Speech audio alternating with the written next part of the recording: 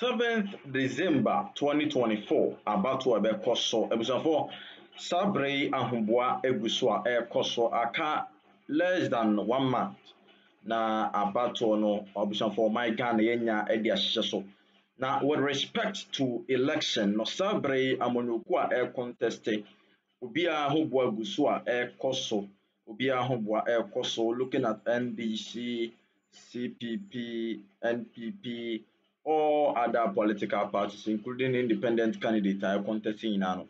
Obia Hobwa Egusua Koso. Now, looking at election, no, and I can't be ama warrior prophet, for prophet for Kusi Appiah, for was also drop a revelation, even though when they can't be back, but for Ogusua Kasa. Now, this time, a day and a new. Or the to the young Brenny na going into the election 2024. Reverend Paul and as a prophet Paul Kusi Appiah Samoa or the to the young Kuti Bimana Maura and Fisa or do I didn't share a comment session as the am I 50.8 50.8 yes. About 9. Malo, no? Me say. Wow. Oh, yeah. 50.8. I have heard 51. 0.01. Okay. I have heard 50.9. Okay. Prophet Kusi Appiah can say 50.9, right? Okay. My father, Prophet Victor Kusi Boateng, told me 51%. Good. 51.01. From 8, when I say 8 million less. And you are telling me 50.9. 8. 50.8. Academia, researchers that I trust and that I know they are real. I also making projection around that same figure. Good.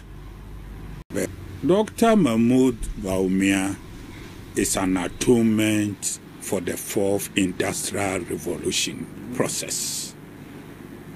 Ono na waje or minor. Ono na change dynamics of Ghana politics. Na Ghana politics na say. Na nya politics be mo. Na ya politics. Politics na ne ya Ghana. Trek nkwa propaganda. Enkotompo obi e kasuma wonhwe nachi. Ewiase sesa. Ewiase dane. Na hwan ne betimi agina. Ghana politics no ka baby abeduru de kekumu ne ebeko. Yes. Ye hia obi a wo ye knowledgeable.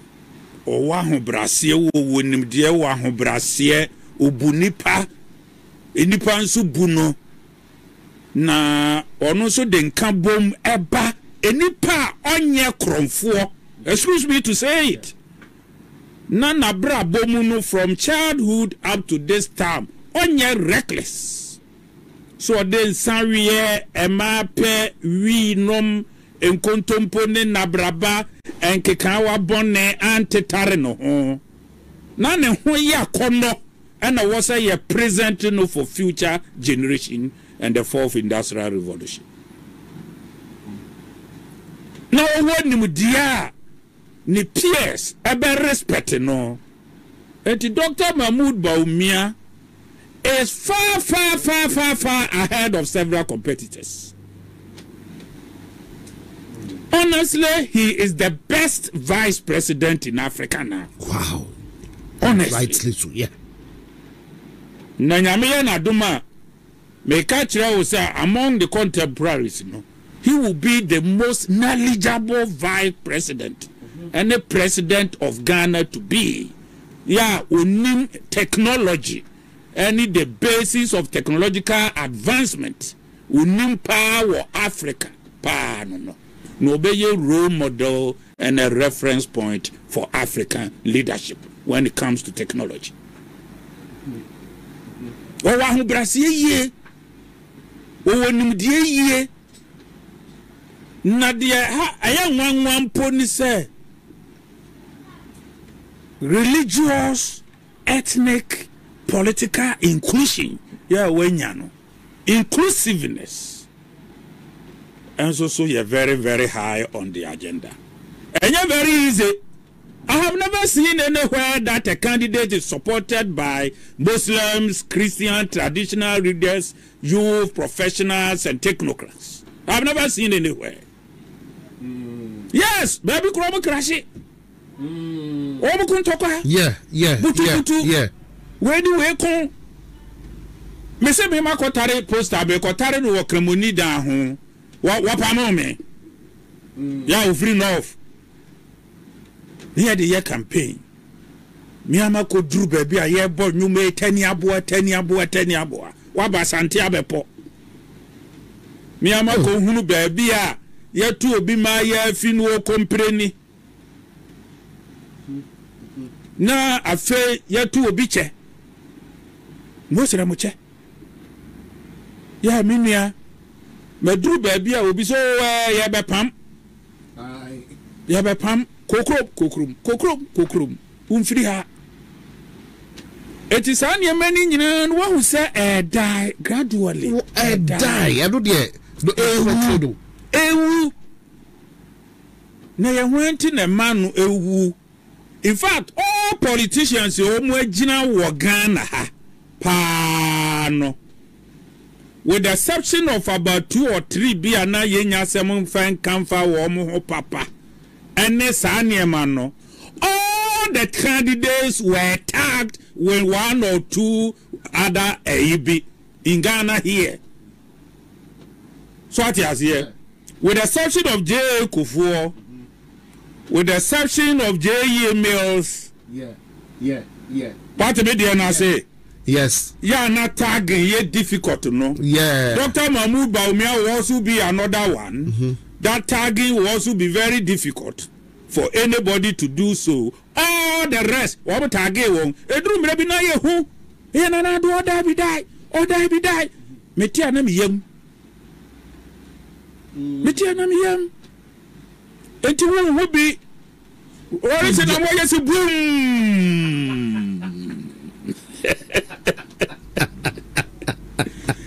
Hey. Na John Dramani Mahama there. Yeah. Jaba Kraswan for bukum. Why correction? Corruption personified. Yeah, no crowd there. No crowd there. Jama uboni di no crowd na man vote me. I di no crowd no letters no crowd. What they are form synonyms be. Ama itimi fa. Yeah, tagging ni so great. Now in fact, said the way you are conducting no hono. Na ono so pa na uhwemu vice president ya ne respect ekosoro highly rated vice president in our 4th Republican constituency na wasoro ma men kan kire o J.E. Mills and now Rollins respected nisa. J.E. Mills was also highly rated. Then Aliyu Mahama was also respected by J.E. Kufuor. So what in your man I say? No one's no. J.E. Mills never respected John Dramani Mahama. Every place or the back or no ati committee did the no other would be na. Amajaro, Airbus, whatever, Bibia, no dear. No water again. Now what is you crack minim? Monte. Yeah. No crack minim. Ya mini ananya sam keto J.E. John Dramani Mahama ikura mu ko bi se misata se de wosi dia were ho faaye awan nsem ya misata wodi awre ho fa papa de ho kire no but o hwe na nado danko Akufo-Addo any Dr. Mahmoud Bawumia he calls him my son, my beloved son, my favorite son, my patriotic son, Dr. Mahmoud Bawumia. It's like father and son. That was your can correct.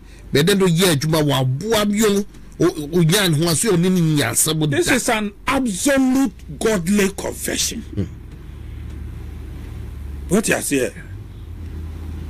That very time no na yes our confession, you know. What kind of no testimonial ni look so beautiful for Dr. Mahmoud Bawumia no.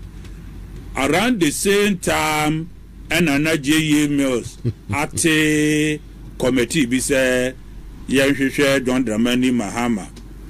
They're the same month. Some years apart there. And I know no so the committee be say John Dramani Mahama Airbus deal. Young ni enhade na me catch will say Dr. Mahmoud Bawumia abon ho boden.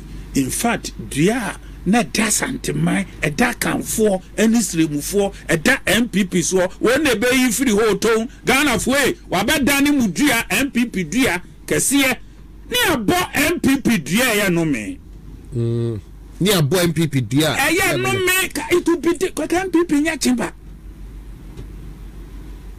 kana MPP nya chimba o he wo de ko bo sempoa fatu nu ko mu se de wo be hu esoro beka no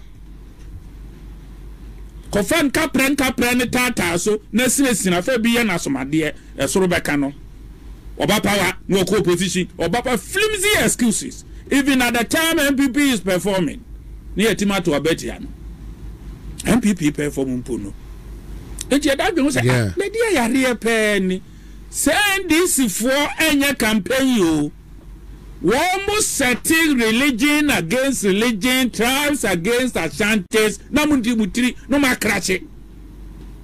Ntomba asade no mbesesa. Na John Dramani Mahama de tomre bia no de afam yi free no ho a. Wono kora ka se Bawumia kora no free sire mu no MPP mfane nye. Aye. No ye fema do. Boy welcome to Kumasi Ungra ho. Signboard.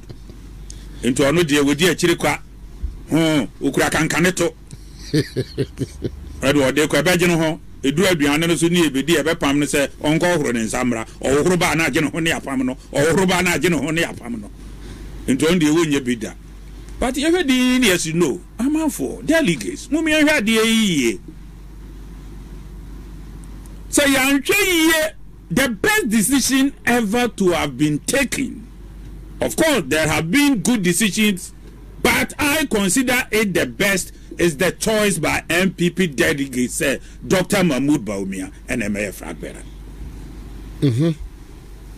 And yet the greatest respect I have for the delegates. At the time I ever to Abano, several people came to me, say, Kusibu Avebia Bediafa, when I'm saying, please, read the stars, read the stars, read the stars. Munya third eye. Mwani ye mienu, ewa se ya miensa.